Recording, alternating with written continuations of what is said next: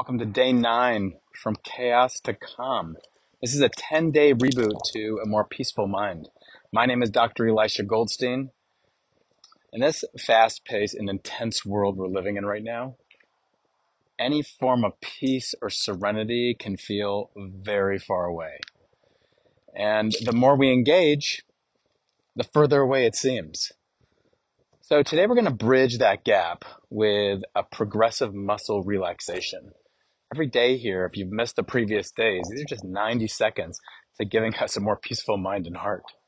So take a moment to pause wherever you are. Take a moment to tense your feet.